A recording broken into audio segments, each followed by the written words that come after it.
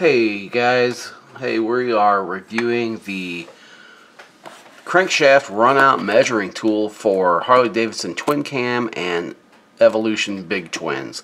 I recently was doing some work on my dad's Road King, and we got into the cam chest on it, and it looks like we had some damage to the oil pump and some lifter issues and stuff like that. And before I went ahead and put a bunch of new parts in there, I needed to measure the runout on the crankshaft. And if you're doing work on your twin cam or your big twin, your Evo motor, you need to measure the runout on the crankshaft, because you don't want to be wasting your time putting a bunch of new parts in when the crankshaft runout is bad. So there's this tool. This tool is available on Amazon. I'm going to put the link down in the description. This is how it comes packaged when you order it. It's 89 bucks. It consists of this aluminum plate here and a dial indicator. And I'll throw some video in here too of me checking the crank runout on my dad's bike, just to kind of show you how this all works.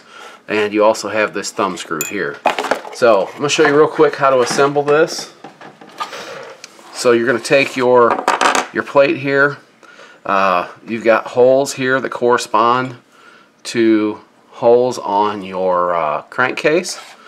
You're going to take these two thumb screws and they thread in onto the crankcase like this, and your crankshaft is going to sit right here in this hole. Okay? It's pretty self-explanatory. I'll throw a couple of pictures in here as well. Then you're going to take this box here with your dial indicator,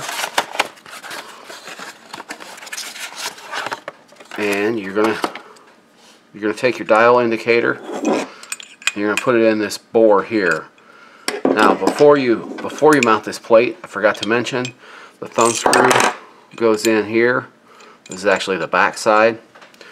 So thread it in, make sure you don't get it into that. That's going to hold your dial indicator in place. So you've got this screwed onto your case. Then you're going to take your dial indicator, you're going to stick it in this hole here, and you're going to tighten it down. It's real easy. Just reach your finger in there, tighten it down, you're good to go. So once your dial indicator is in here, you want it to sit on the crankshaft. And then once it sits on the crankshaft, you're going to loosen the bezel here, and this you can rotate your scale. So you're going to set it on to 0 like this. You're going to lock your bezel in real light, and then you're going to put the bike in. So you're going to have to jack the back of the wheel up on the bike. Make sure the bike's in 6th gear. Have both your spark plugs out. And then you're going to turn that rear wheel, and you're going to watch this indicator. Looking up the specs on acceptable runout on a Harley crankshaft, it looks like we're at like 10/1000ths of an inch. So that would be all the way over to here. Each one of these is 1/1000th. I think your minimum spec for a gear drive cam is 3/1000ths of an inch. So what this does is it will ride on the cam, and as it spins around, it's going to show you the deflection in the cam. Always do the research, look up your specs before you go by what someone in a video says. This is more of a video about the tool. The tool is really nice. It works good. The plate is really, it looks really good. I put a straight edge on mine, and just to make sure it was true, and it is very straight.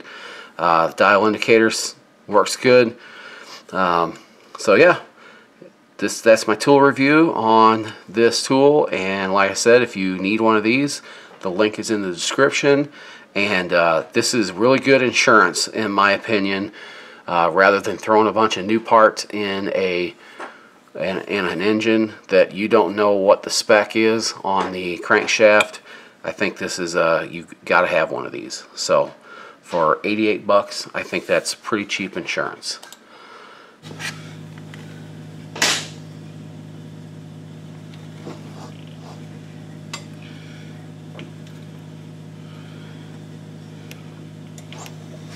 Turn it? Yeah, let's turn it.